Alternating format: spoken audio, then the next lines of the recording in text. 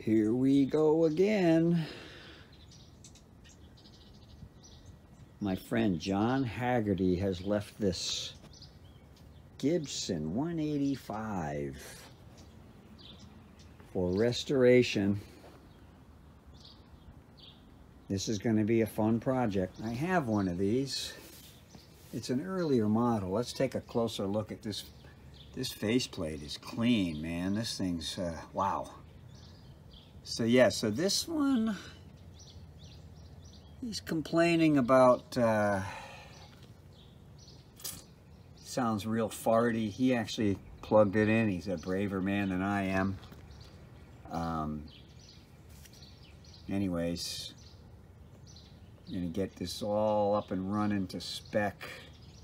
It's missing the fuse cap. Get that all going. All right. Here's something you don't see every day. A pair of late 30s / early 40s Gibson 185s.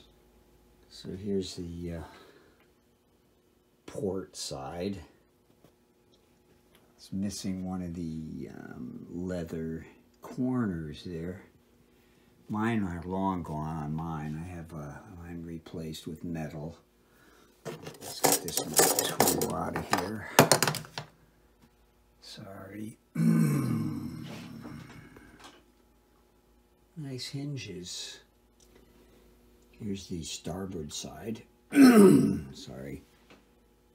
It's in pretty nice shape here. I mean, this must have been the side closer to the wall.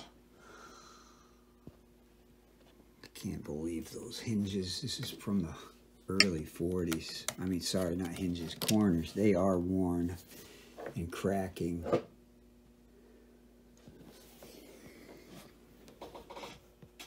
Talk about worn and cracking. Okay, let's look at the back. This is the first piggyback amp that I've known of. Everybody thinks Fender invented that.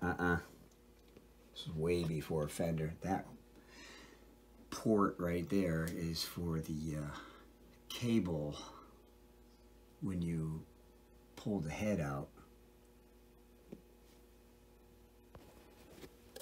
The top is lined with this cool wallpaper. I don't think these cabinets were wood. I think there's some kind of particle board. So you gotta be really careful with them. There, that's the top removed. And of course, I doubt this is the original cable.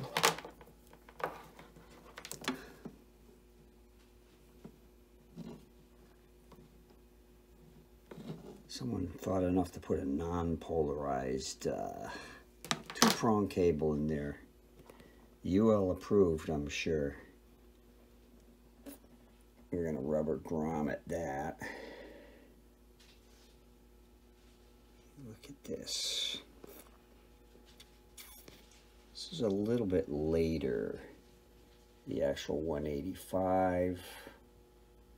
The one I have is actually says 150 on it, even though it's not. And this one has got a black. These look like they were red once.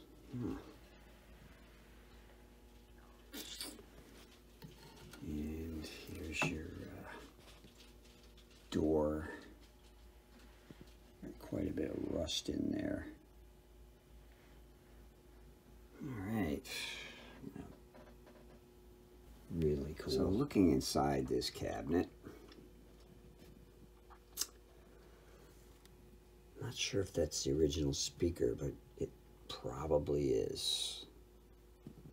And you got about 200 feet of umbilical cord. And that looks like the output transformer nestling down there. I don't know if that's originally there or not. Yeah, this one bolted together. This looks like this could use a little help here. Ah, there, that's the way it's supposed to be, right there. You got a nice little shelf for your, you know, your hash pipe or whatever you want to put in there and hide. All right. Looking down from the top,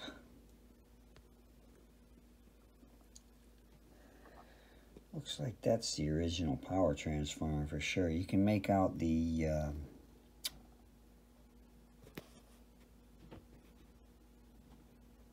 tubes designation. You definitely got a mismatched pair of 6L6s there. This is more of a modern one. This looks like an older one. And, wow. Unlike mine, this one has access to the controls here. Mine is sealed in there. Really hard to get at. And that looks like, oh man, that stuff's got to go.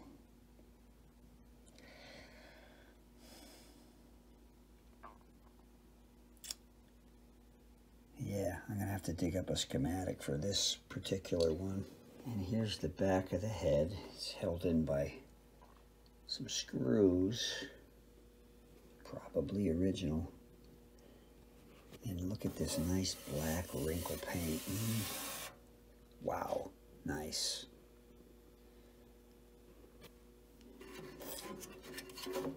And here's the bottom. I like that little formed feet.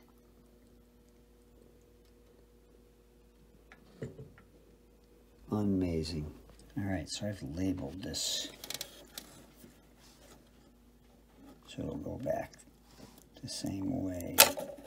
And one of those is flapping in the breeze a little bit there. Hopefully we can fix that.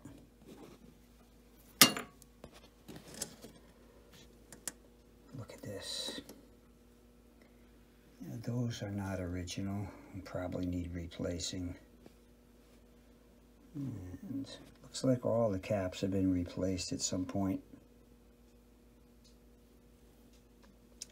including the cap can.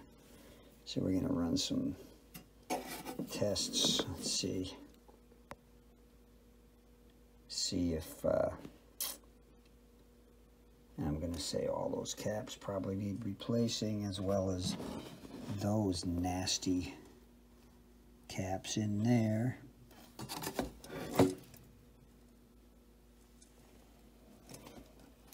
And that cord.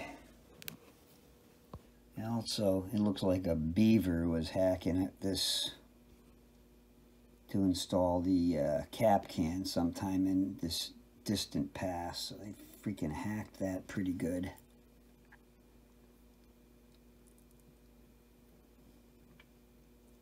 Nice job, Kilroy. So the ESR on 3 of the 4 cap cans, the 20 UFs, are 1.3. However, this one,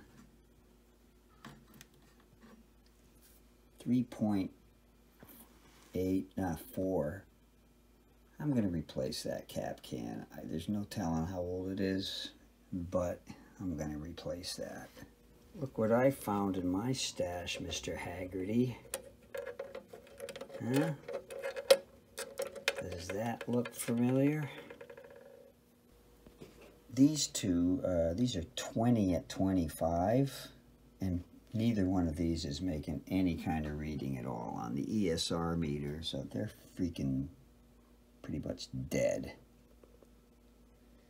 So that would contribute to some not so good sound, I would imagine. That cap there has to go. These other two measure totally right on for what they're doing. Of course, we haven't been able to plug this in to see what it does in circuit. So I found a fuse cap for this one that was missing, and it swallowed it. When I put it on there, it won't come out. And of course the AC wiring is wired completely wrong in there. Talk about a fire hazard. These were just twisted on. Sorry. These were just stuck on the fuse cap. That's a wire coming out of the 110, and that's going into the power transformer, I do believe. They were just twisted on there. And look at this. I just happen to have an extra one. We'll see what's going on here. Well, the one on the left is the original. And these tubes are obsolete, according to my Hickok 6000. Fortunately, I have a list of obsolete tube types. These tubes have 3 sections, 2 diode sections and a triode section. So I'm going to give this one a test here. So far, so good. Well, unfortunately, this nice 6L6G Coke bottle is a 6L6 NFG. This 6N7 is another obsolete tube.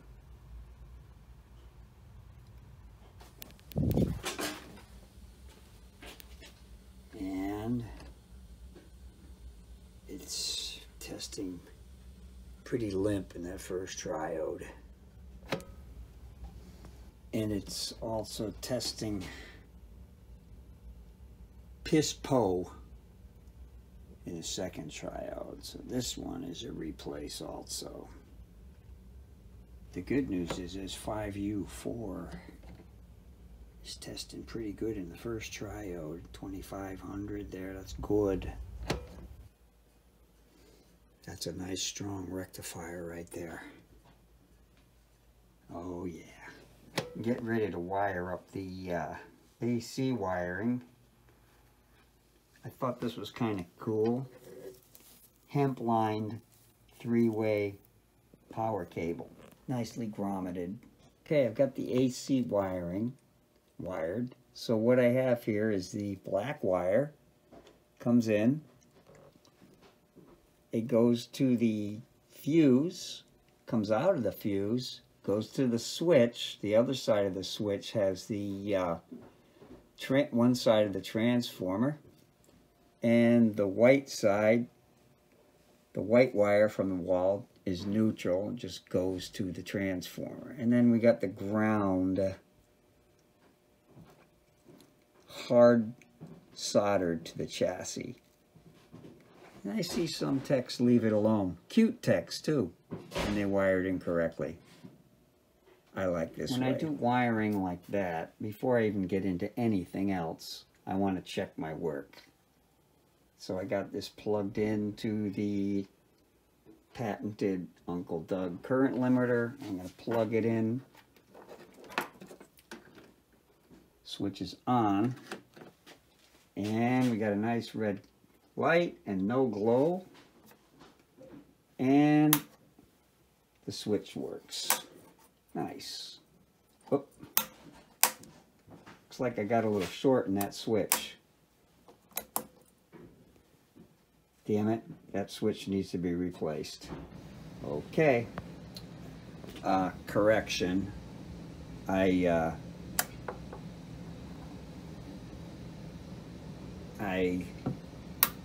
contact spray, and it works great now. All right, beautiful. Onward. This is from the what could possibly go wrong. This is your high voltage B plus here. Look at that. Look at that. I think I should replace this, but this is original wire. No, it's not. And yes, I am.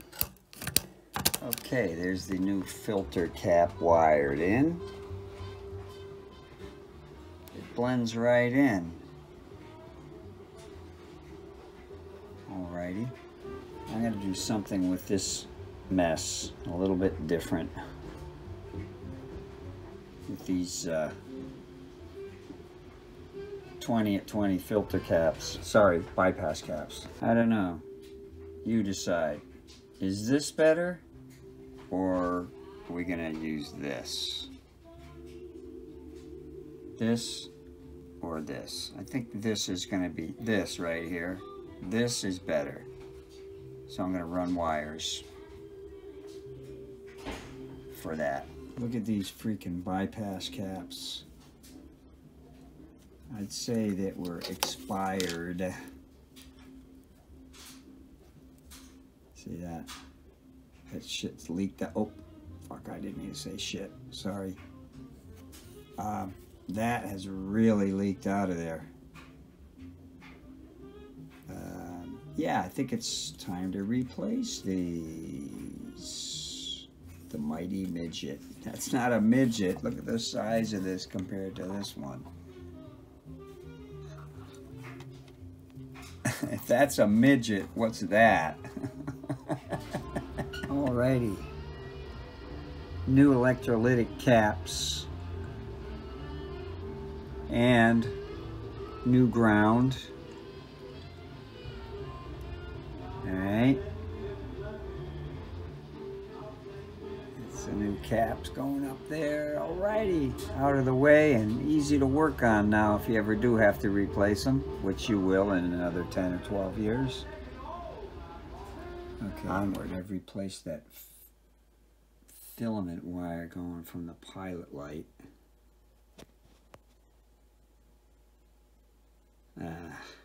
It was just, I mean, all this wiring really needs to be replaced, but that's not feasible, I think, at this point.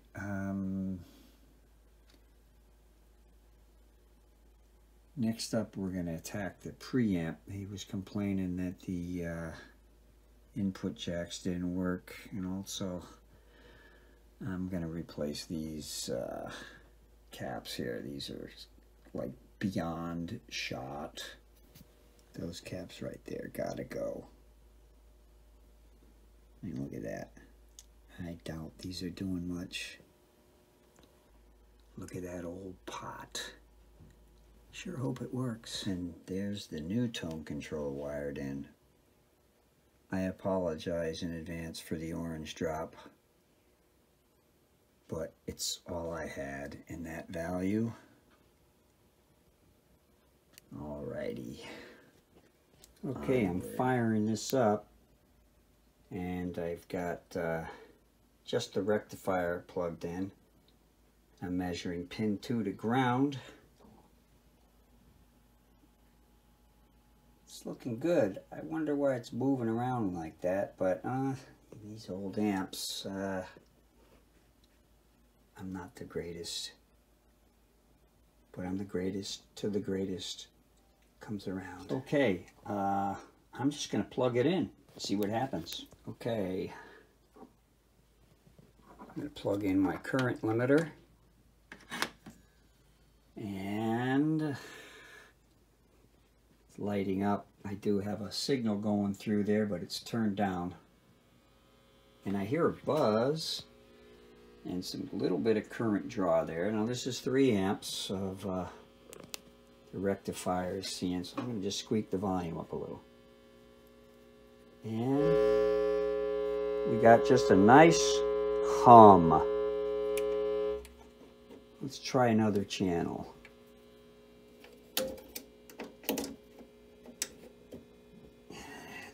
that doesn't even work. Let's try the mic channel. Sounds great, huh?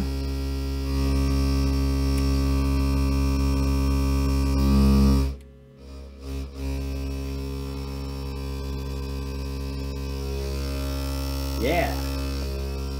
It's not what I'm hoping for, but hey, at least we have life. I'm guessing I'm going to run a signal through there, and I think the input jacks are all messed up. Man, those things are so messed up and funky. I'm sure that's what's, well, nothing is sure in electronics, but I have a hunch that those are what's causing that insane, horrible buzzing when I turn this amp on. So I'm going to ditch those and put these in. I mean, do we want this to be a museum piece? It already isn't. Or do we want it to be reliable? Okay, so I started disconnecting the input jacks, and I'm getting a sound.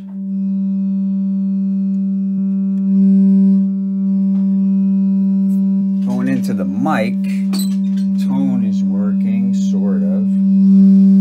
It's weird.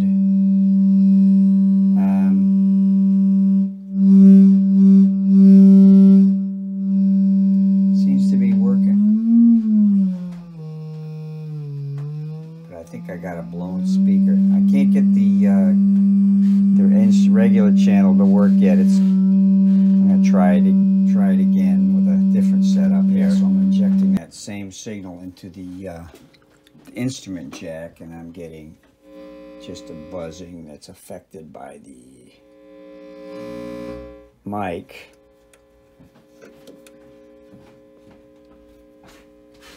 And no tone. So I gotta trace that.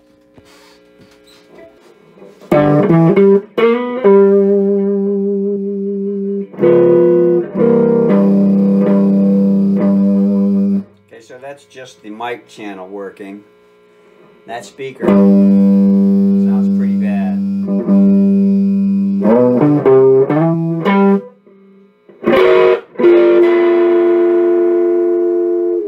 But it's a good start. Kind of like a busload of harmonica players at the bottom of the ocean. Well, channel 1, the instrument channel, has got this insane buzzing. So what I did was, I'm injecting a signal right into pin 2, right into pin 2 of V2. That's the grid. And turn it up a little bit. I have signal. So there's something in simple wiring problem between the pot and the input jack. I'm suspecting that it's actually a bad pot.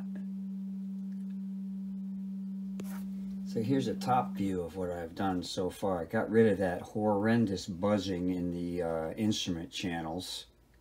It's actually one channel in parallel. 2 bad jacks, a bad resistor, some shoddy wiring, and a shorted pot were causing the signal to not get to the to the preamp tube. All right, so I replaced those. I got a beautiful matched set of 6 V6s. Looks like they're from 1946. And then I got a beautiful Coke bottle 6N7 and the original Coke bottle 5U4 in there.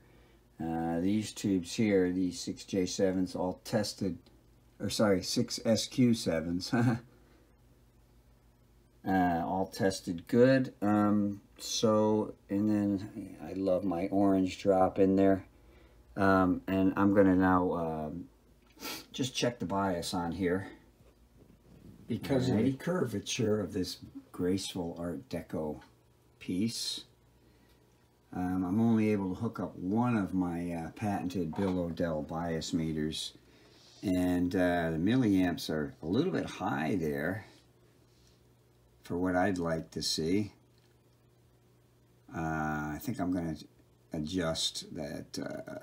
It's cathode bias, so I'm going to see if I can adjust that resistor. And to make sure these tubes are matched, not that I don't trust my buddy, I plugged the other one in, and these are like so matched it's not even funny. To find a set of 6L6 GAs of this vintage matched is next to impossible. Unless you have a ridiculous tube stash. All right, I'm going to check the that bias okay, resistor. Well, I didn't take into account the low plate voltage with the high current, so I plugged in my compute bias, which does the calculation for you, and because I'm too lazy to do the math right now, and I found out that the resistor that's in there is perfect. Actually, it's 6L6s are 8 to 13, and this watts, that is, and this one is a comfortable 10.6 watts. So it's perfect. I'm just going to leave it alone and look at getting to the speaker. All right. Now. Well, unfortunately, there was another bad pot in there, and also a capacitor that was way out of spec. So I put this one in there, and also that one right there, and the tone control seems to be working better. It's not the greatest circuit, I'll tell you, for tone control, but my other one kind of works like this too. So this is pretty much ready to button up. I just want to do a little something with that. Gonna clean that up a little bit. The other thing about this tone circuit was it was I don't know if you remember, I just copied what was in here, put the orange drop in there, and then after carefully examining this mess over here that they call a schematic, I realized that someone had wired it all wrong. So this is wired now the way the schematic says. Okay, so I got this thing all buttoned up, and now I'm going to give the speaker a listen. My preliminary listens told me that it was tired and in need of a recomb, but let's just double check that.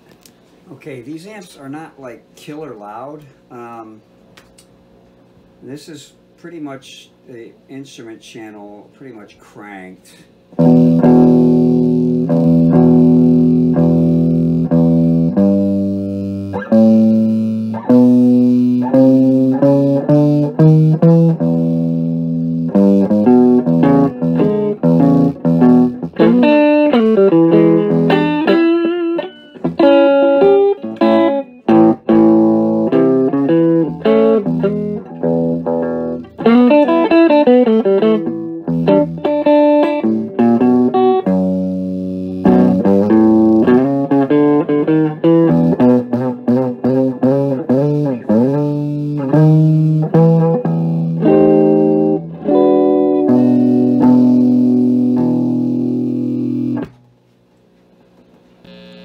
Okay, the mic channel is considerably louder, and I've only got it turned up to about 1.5. It's going to blow this speaker. I'm going to double check and see if there's just something rattling in the cabinet, but yeah, not too good.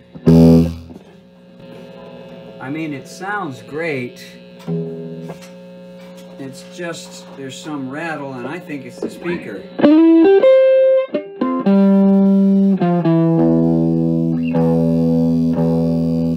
Alright, well, I'll see what you think. Okay, well, I got this speaker out enough to look at it, and it has not seen the light of day since it was new, I think. Look at this. That's accumulated dust and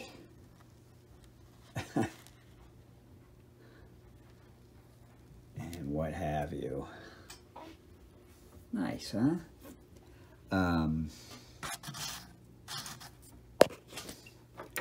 While this speaker is not blown, the you got some this cone is like super dried out. Now it may respond to a doping. Here's the spider. That's what's rattling. That. You can see the voice coil under there if you look. There it is. So we're going to glue this all back around and clean that off and dope the surround all the way around, and not recone it. I get the feeling that the owner does not want to recone this. And it's not blown, so we're just going to have to clean it up, glue it up, and I don't recommend cranking this thing at full volume for very long. Okay, I glued that spider back down all the way around. And now I'm going to do the surround. If you want to be a dope, pay $10 or $15 for a tiny bottle of speaker dope. Or you can get this stuff. Thanks, Uncle Doug. This is great stuff for doping speakers. So I know the vintage fill in your derogatory blank police, vintage royals would throw up their hands in horror at this doping, but upon reflection, I hope they'll realize that I'm trying to preserve this 1941 cone and voice coil here. Alrighty, so here's some final sound testing with the mighty and majestic Gibson 1940 something or other EH-185. There is, you know, quite a hum there, and when you turn the microphone channel down and the headphone or the instrument up, it's a lot less.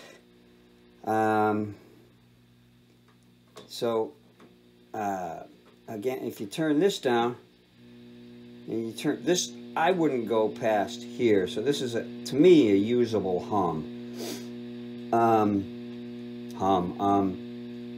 I've already got quite a few hours into this amp, and I'm not sure if the owner, John Haggerty, wants me to keep going with this.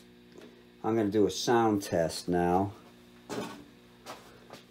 For the clean channel, I'm going to use my 1943 Style A D'Angelico Restore.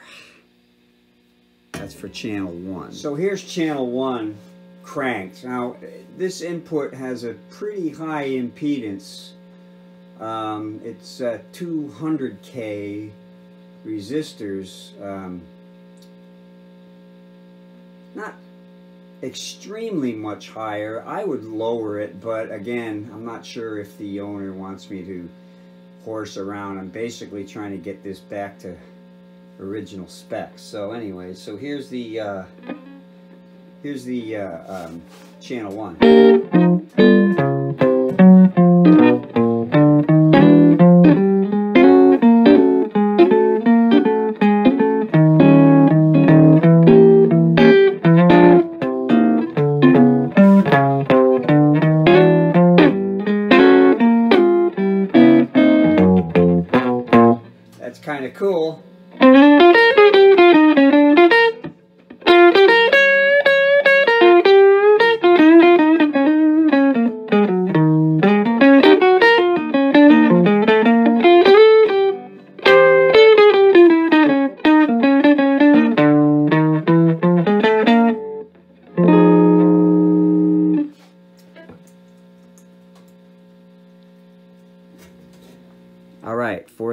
overdrive or mic channel, which has basically no impedance going into it. I'm going to use this horrible sounding 1959 Fender Stratocaster. I apologize in advance. Like I said, there is some hum in this channel. And I got it up to 3, and I wouldn't put it past 3 with this speaker in there. It's the original cone speaker, and if you got to go louder than 3 or 4 at the most, you probably need another amp. So anyways, a lot of this is due to the fact that a lot of this hum now is due to the fact that there's literally a fluorescent light 3 feet from it, and it's a single coil.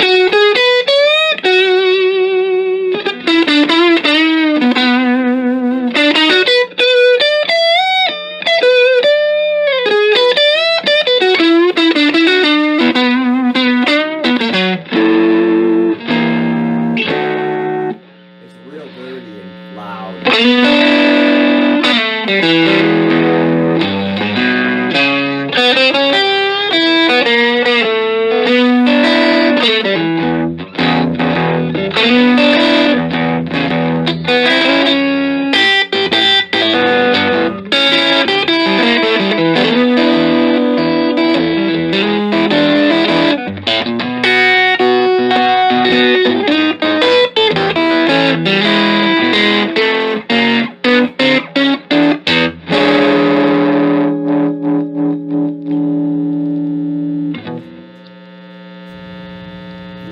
Excitement, I forgot about replacing that. Look what happens when I got my meter set on continuity, and look what happens.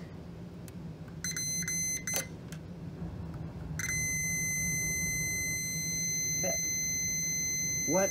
There's nothing going on there. I'm going to replace that and do the sound check all over again. Okay, let's give it a final look over before I button it back up. A final look over at what I did. So yeah, I cleaned up that wiring there.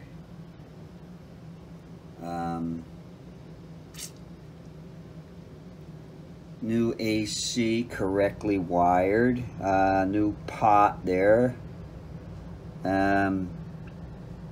Changed out that cap there, which made a huge difference in the tone response. Changed that cap.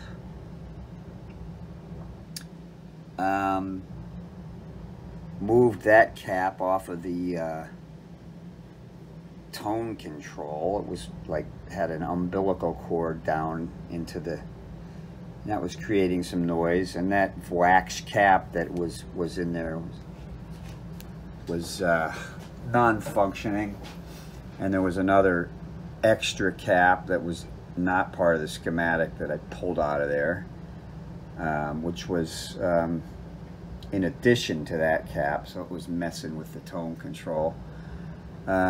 Replaced those caps there. Those are I believe those, yeah, cathode caps there.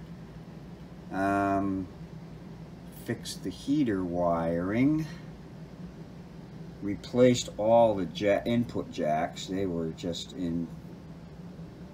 bent and screwy and not working. Fixed some grounds here and there. Also replaced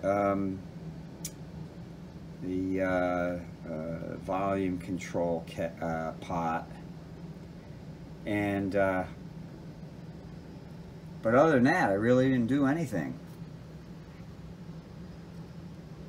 And now for the second sound test with this that I forgot to replace, is replaced with a nice Goodman's Good. Replaced the bogus non-polarized two-way power cord with a properly wired AC. Replaced the faulty fuse cap with a period correct one from my stash. Replace the two 6L6s with a matched pair of unobtainium 40s 6L6s, and replace the 6N7 with a period correct 40s 6N7. So all right, look at that. Button that up, give it a sound check. Okay, so I'm using the same guitars, using the first sound check. Here's channel, the instrument channel, with everything cranked. And it's a big difference with that cap changed correctly.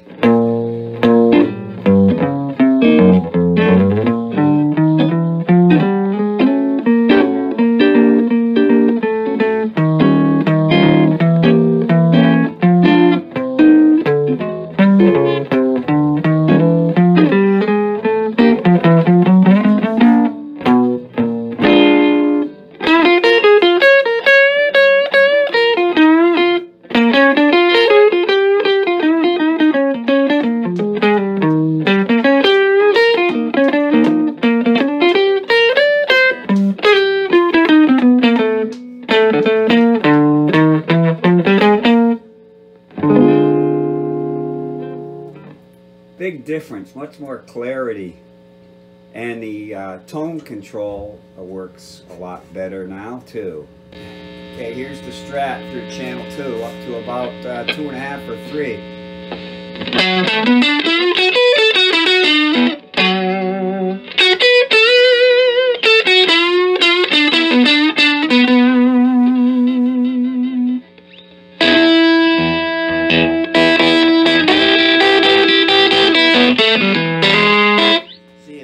Crisper with that cap fixed.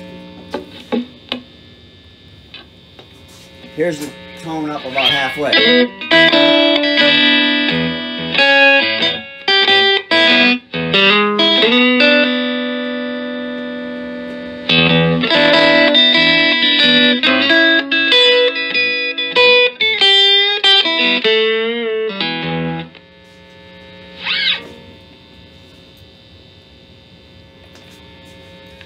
Here's the tone all the way off.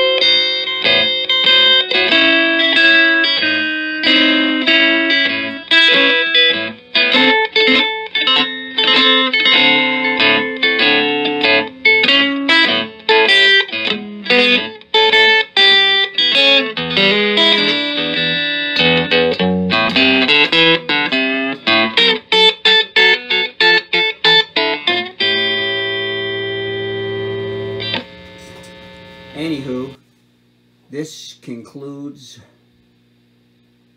this message from the emergency amplifier system. If this had been an actual emergency, you would have been instructed to plug in your vintage Fender or Marshall amplifier, period. Please wait for further instructions. And this concludes this broadcast of the EH-185 sent to you by the Emergency Amplifier Broadcasting System. Thanks for watching. Hope this helps.